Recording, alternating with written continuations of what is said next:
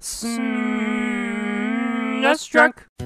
I was super late getting on the Kirby bandwagon. I always kinda ignored the franchise until it was time to crank through the Game Boy, NES, and SNES games for this channel all the way back in August of 2015. And I was stunned by how much I liked Kirby Superstar and Kirby's Adventure in particular. They are great freaking playthroughs. So I'm happy to say if you're a fan of those games, or the Game Boy games for that matter, then you'll love Kirby and the Amazing Mirror for Game Boy Advance. The story here is that Mirror World, which exists high above Dreamland, is in trouble because of a mysterious dark force, and meanwhile Kirby's just hanging out doing Kirby things until he's ambushed by Meta Knight.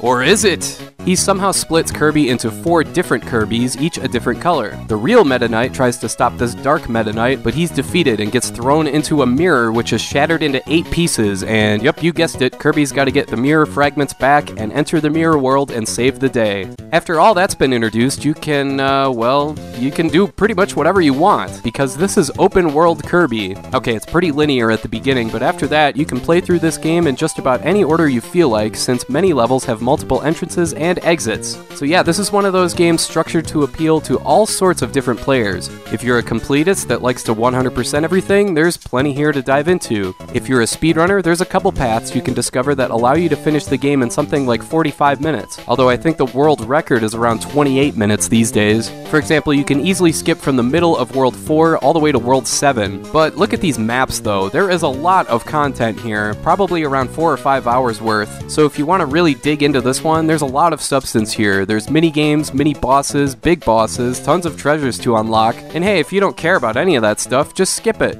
The gameplay overall is like you'd expect from a Kirby game. In fact, it uses the same engine as Kirby Nightmare in Dreamland, a Game Boy Advance remake of the NES game Kirby's Adventure. But if you've played Kirby Superstar, it's pretty similar to that too.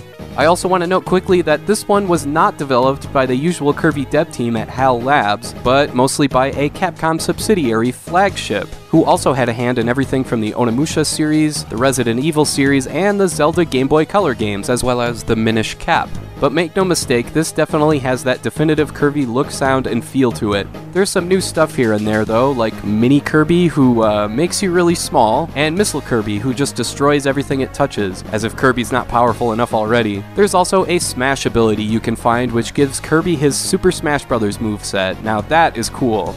What's weird here is the multiplayer aspect. You have 3 other Kirbys hanging out in the same level as you, all in different colors, and they're computer AI controlled, but they are capable of being controlled by a 2nd, 3rd, and even a 4th player. So if you actually know someone in 2019 that wants to play this via link cable, then there you go. If you're playing by yourself though, these guys are just kinda there, I guess. They do help solve a puzzle here and there, and you can summon them by pressing the R button up to 3 times as indicated by the battery meter up top. But to be honest, they just kinda get in the way most of the time. Still, kind of a cool idea, and definitely a neat way to do multiplayer at the time.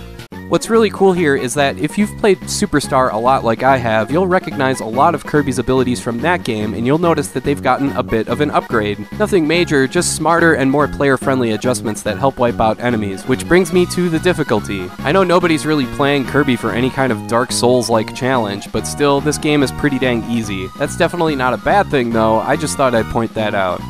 So yeah, there is a lot of substance to Kirby and the Amazing Mirror. It's like if a Kirby game ate Super Metroid and absorbed its gameplay structure. There's hours of exploration available to you, or you can just sprint through. This is a very speedrun friendly game. There's also 3 mini-games which are accessible through the main menu. They're all very similar to past mini-games, but still, it's nice that they're there. But yeah, this is definitely one of the 10 best, or maybe even one of the 5 best Game Boy Advance games ever. It may not represent much of a challenge, but still, it's such a fun playthrough, and it's well worth checking out today.